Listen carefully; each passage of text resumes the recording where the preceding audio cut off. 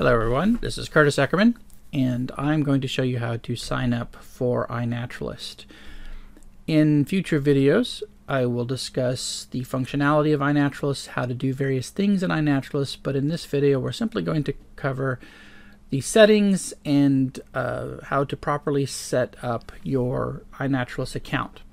So the very first thing you need to do is go to iNaturalist on the web. Now I will also be covering how to use the Seek app as well as the iNaturalist app on your smart devices. But first you need to make an account. Now you can make an account directly through those apps I just mentioned.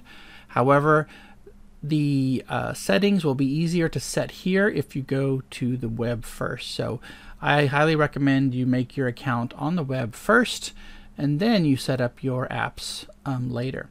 So first go to iNaturalist.org and you will come to this page to sign up. Now I'll just simply click sign up here or up here on the right and sign up, and it will take you to the sign up page. I'm going to just go to the sign up page instead of just clicking on it because it tries to autofill my information on my desktop, and I want to have a clean sign up page.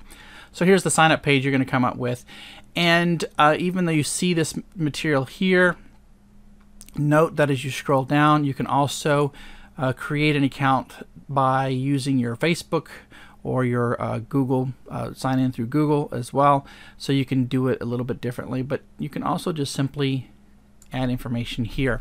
I'm going to do that. I'm going to use a name that's not mine. I'm going to use my great-grandmother's name. She died over 50 years ago, so I don't think she'll mind. Talitha. I'm just going to use Talitha, and this is her email. Actually, I'm just going to do it like it is, Talitha Moeller at gmail.com, and I'm going to give her a username, Talitha M.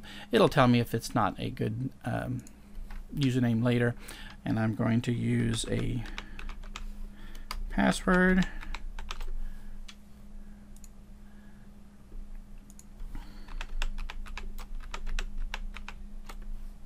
Oops, I didn't do it correctly there.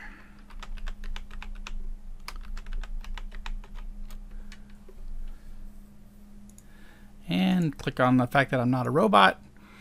And down here are some options for you to look at. You're going to have to collect, or you're going to have to click at least on the bottom one that you agree to the terms and service of privacy policy. I highly recommend that you look at those. The first one here, to license your photos, sounds, and observations so scientists can use your data. For if you're in my class, you need to have this checked. Obviously, this is to make the observations that you are going to make available for others to see. And you're also going to consent to allow iNaturalist to store and process limited kinds of personal information. And this is not going to collect your information to sell it to anybody. They don't do that. You can learn more about this here. They collect your information in terms of locality and you as the observer. This is a non-profit citizen science project. As you can see, it's run by the California Academy of Sciences and the National Geographic. You can donate, but there are no ads. There's nothing to buy here, unless of course you want to go buy a nice t-shirt from iNaturalist store. But other than that, you're not going to be prompted to pay for anything. You're not going to have any ads associated with that as well. I'm going to go back up here and reconfirm that I'm not a robot, and I'm going to head and click, and we are in. And so you can see that I've come to an exploration page here. This was basically the image that was on the front here. We're not really concerned about that, but you now have an account, and I can see I don't have anything here. The first thing you're going to do is click on this icon that is you, and we're going to click on it, and it's going to take you to your page, you as an observer. And you can, would you prefer view common names used in the United States? We're going to hit yes. There's a number of other things that we can do here. So you can see that your username's here, and here's your home, here's profile, and so forth. The first thing we want to do is we want to update our profile. And with profile, you're not required to add anything here. You could leave it blank. It's always nice though to post a little about yourself. Maybe you're in a class, maybe you're interested in a group of organisms, maybe you're interested in nematodes like it says down here. And this is going to be the place that's going to track all of your information. It's going to track your observations and things like that. So we go here to profiles, and this is where you can change information about yourself. You can also go over to, let's see, edit your account settings and profile. We're going to click on that. And this is an important place for you to update or to change for personal purposes, as well as to for the class if you're in my class. For instance, it would be really helpful to me as the instructor looking at observations of my students if you put your name here. Now this name will not pop up on all the observations. It's going to have your username instead, but if somebody were to click on your profile, they would see, of course, who you are. You can also change this icon to a picture of yourself, or maybe it's a picture of your favorite pet or something along those lines. That's fine. And then change the time zone, and you can also change languages here as well. And you can also set a default place for observation searches. Now that this is getting into a little bit more that we'll cover a little bit later. But let's say you set the location as your home. That will be the default for searching for organisms in your particular area. You can also come in here and connect your accounts to Facebook, Twitter, Flickr, and so on. That's a little bit more advanced. Certainly, if you're going to use iNaturalist a lot, you might consider connecting them to those particular accounts. There are options down here to tell people about yourself. You also have the ability to block certain users or mute certain users. I've never had an opportunity to do that. The community has been very, very good, and I've never run into somebody that was just belligerent here in iNaturalist. You can receive notifications to your email. The one I signed up with will get information. You usually get a daily reminder about updates, or maybe you're following somebody and they've added some observations, and it'll give you that kind of information. You can certainly check off all of this and not have it show you anything. So you can have it don't send you an email. It's not required that you have somebody send you an email for my course or for anything else for that matter.